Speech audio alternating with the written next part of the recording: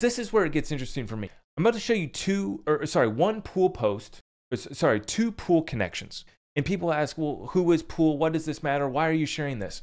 My point is, it doesn't matter who pool is. The question is, how were these connections made so far in advance? How did we know their agenda so far in advance?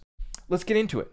XRPL NFT shares this tweet with us. First pool warns us months in advance. Then a Russian nuclear submarine disappears in the past 72 hours. Then the US HHS buys up a ton of drugs for nuclear emergencies in the past 48 hours. And now Schwartz has minted a nuclear blast NFT, okay? So it looks like, yeah, Pool did warn us back there in February, okay? About the government website here showing people how to prepare for nuclear attacks. Then it's just reported that a Russian nuclear submarine armed with a doomsday weapon disappears from the Arctic Harbor report. Then we have HHS purchases drug for use in radiological and nuclear emergencies. And then we have David Schwartz minting this NFT here, Nuclear Blast, in the style of Vincent van Gogh. Joel Katz, David Schwartz. Huge shout out, CTO of Ripple. Always playing with us, always sending the signals.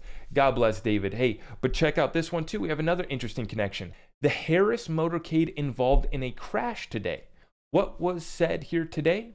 Let me pull this up 1 second. Kamala Harris, today I'm heading to Lake Mead in Nevada to discuss the climate crisis and why we must make historic investments to not only create jobs, but preserve our planet for generations to come. And then I'm going to show you this next Mr. Pool tweet. Check this out. Wow.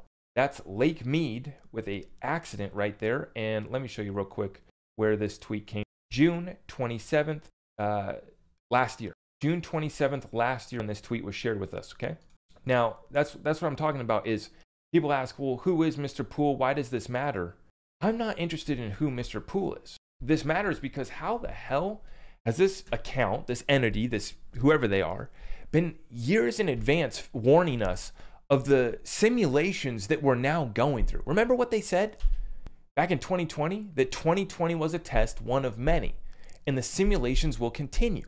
And now we have this huge scare, this huge World War III events, Armageddon's being thrown around, all these crazy, all massive distractions for no matter what happens, what scenarios play out, 100% financial sacrifice of the middle class and poor of this country. And this is how they are able to get out their agenda and completely succeed in their mission, is by wiping out the middle class of America that is independent. The middle class and poor that don't take the government handout. The working class that just figures it out, gets it done, and shows up every single day. I wanted to make a point here that for us, we have no fear, complete faith with massive action. Let me reread that. No fear. Through all of this that the mainstream media has us listening, we're listening to Zelensky act like a tough guy, little 5'0" Zelensky over there. Everyone has to support Ukraine. Sleepy, creepy Joe. What is he doing? Massive distractions. It's a joke at best, and it's absolutely sick at worst when you really go on how deep, what's really been happening. But at best, it's a joke. It's an absolute joke, mockery of the American people. But we have no fear. We're not falling for the distractions. We have complete faith, and we're taking massive action during this time right now. And this is why this is so important. This is why you guys are listening to this channel.